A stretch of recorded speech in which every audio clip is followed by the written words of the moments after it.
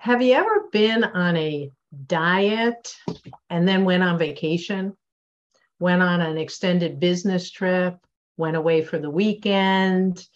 I've been getting a lot of questions about that this week in particular. Oh my gosh, Debbie, I'm going here, I'm going there, I'm on your program, I'm losing weight every day, but I'm freaking out that I'm going to blow the whole thing. I'm Debbie Harris. I'm the co-owner of Maynestreet Weight Loss here on the stunning Connecticut shoreline. And let me give you a few tips. First of all, if you're part of our program, these are things we discuss. We talk about what to do when we go on a business trip. We talk about what to do when we're on vacation. But maybe you're not part of our program yet. Here's a few tips for you. This time of year, a lot of people are going away. There's a lot of traveling going on. There are vacations, there's family visits, there's hanging out with friends.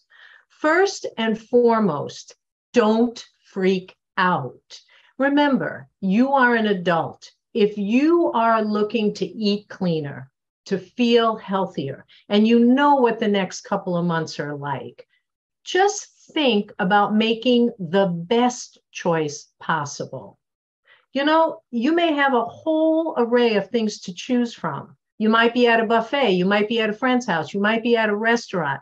Make the best choice possible. You'll have to go back to Maynestreet Weight Loss on YouTube and check my video about what to do about alcohol, because this time of year, that also becomes much more of a big deal. Remember, look at a menu beforehand. Talk to a friend before you go there. Think about making the best choice. Don't deprive yourself. Don't stress. And by all means, don't feel guilty.